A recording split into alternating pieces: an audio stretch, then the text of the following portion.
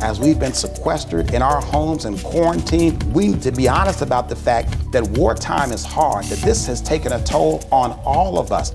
In times like these, God will always be our fortress. That's why the place that we worship is called the sanctuary. It's that safe place. It's the place that God has set aside and designated and dedicated for his people to run in and find security. And I know that we can't gather together physically, but the good news of the glorious gospel is that whenever you allow yourself to be open to the Word of God and the Spirit of God, wherever you are, God will transform into your sanctuary. I want to encourage you to transform your apartment, your house. Allow the Lord's Spirit to abide in that place. And as his Spirit abides, you will find rest for your soul and sanctuary from the fight.